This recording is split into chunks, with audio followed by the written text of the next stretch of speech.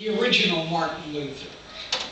Okay, not Dr. King, but Martin Luther once spent 3 days in a dark depression over something that had gone wrong.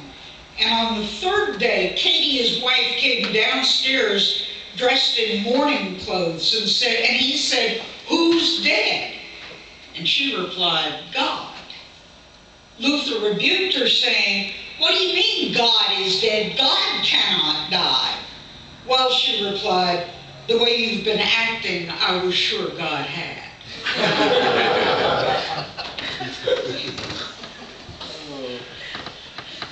Old joke. Martin Luther, 1400 or something. In John's telling of the Easter story, it's Mary Magdalene who comes to the tomb first in the early morning, thinking that Jesus is dead. Early on the first day of the week, while it was still dark, Mary of Magdala went to the tomb and saw that the stone had been removed from the entrance.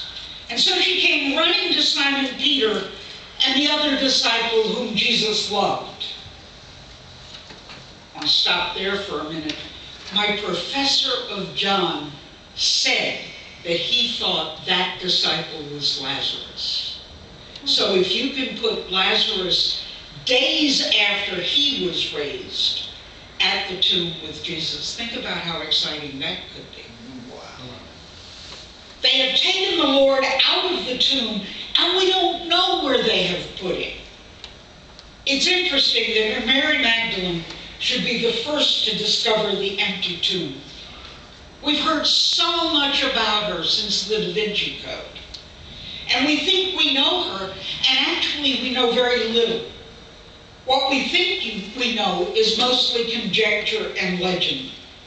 Newsweek magazine did a story about her, a major story about her, and called her an inconvenient woman because she was at the center of so much controversy, and yet so little is actually known about her.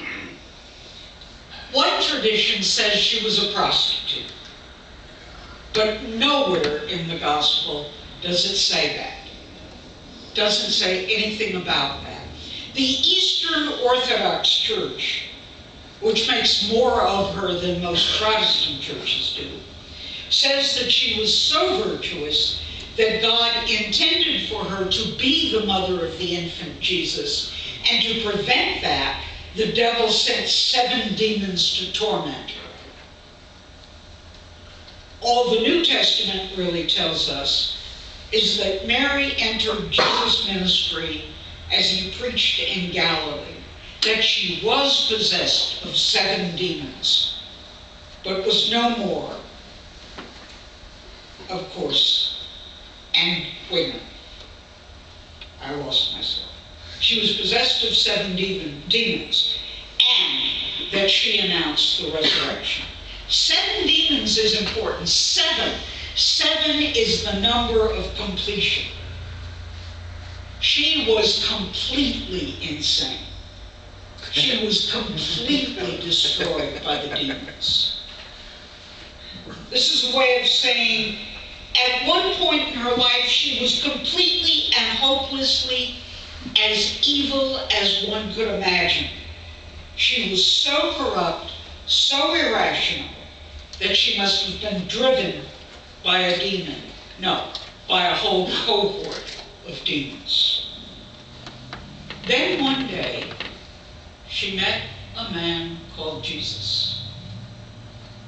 Perhaps to her astonishment, he neither condemned her nor sought to exploit her. A miracle happened, probably the greatest miracle of all.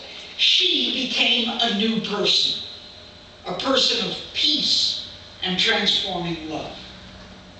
Now, if you've read or seen the Da Vinci Code, you know that the plot revolves around the idea that the early church sought to suppress the fact that Mary Magdalene was married to Jesus and that she had a child by him.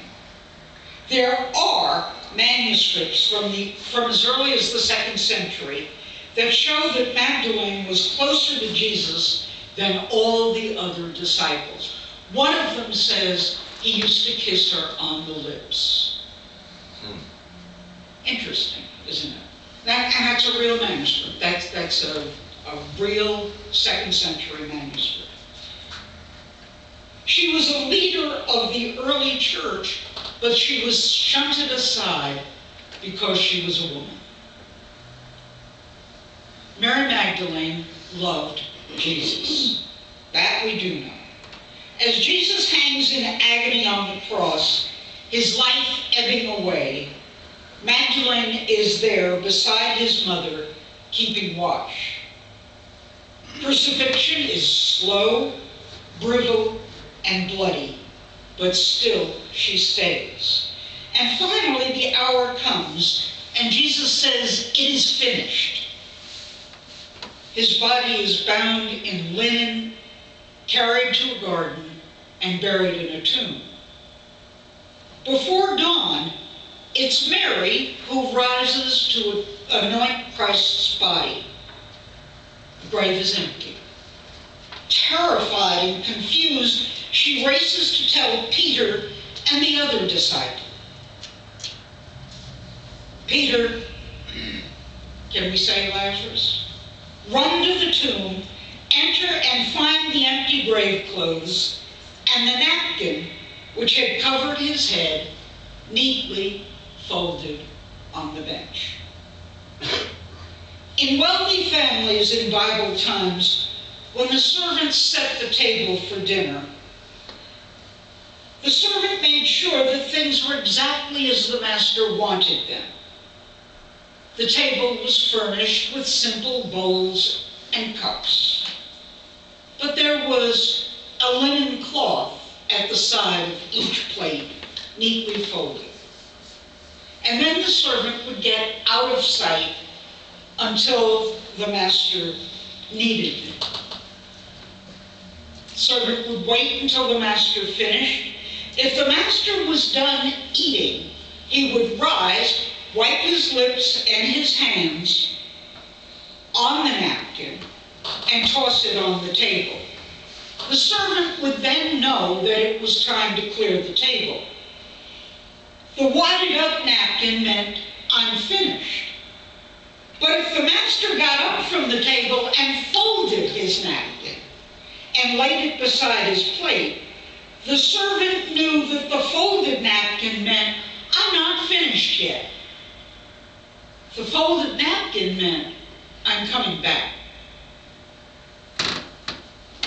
Lazarus may have known what that meant when he saw the folded napkin and knew that Jesus was coming back. The disciples leave. Mary stays in the garden. A voice asks, "Why are you crying?" But she doesn't recognize the questioner. And finally, Jesus says her name, Mary. And she cries out in Aramaic, "Rabboni." Simply means rabbi, my teacher.